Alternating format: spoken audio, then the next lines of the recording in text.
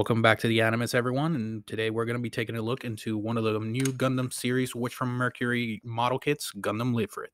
This model kit definitely something that stepped up their game. Bandai really did step up their game with this model kit. I have to say, from the artwork in the boxes to the materials that they use for the plastics to the details in the manual, the artwork on the manual, everything in this model kit just screams new generation, right? So I know that there's a lot of videos out there that compare these to 30-minute missions, and you can definitely see the resemblance in these kits. So I would still recommend that you use the manual if it's your first time building one of the Witch from Mercury model kits. However, if you are interested, please stay tuned for the rest of this video so you can see the whole process through the build of the kit itself. I do have to say, everything in this kit was just smooth. I did not have any issues building the kit whatsoever, aside from maybe misreading the instructions here and there when it came to fitment of parts or placement of parts. So with that being said, the artwork from these boxes clearly pull you in. The details, the colors of the plastics, the color separation from the model kit itself as well, it is not too bad at all, especially for a high grade kit.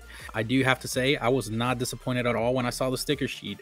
Usually when I see high grade kits, especially lately, look at the high grade kits and they're just flooded with stickers. This kit only brought essential stickers for detailing, especially with the metallic stickers, which I believe was a definitely good touch. Now, I do have to say that I did not use any extra effort on this video. I did not panel line the kit. I just minimal cleaning.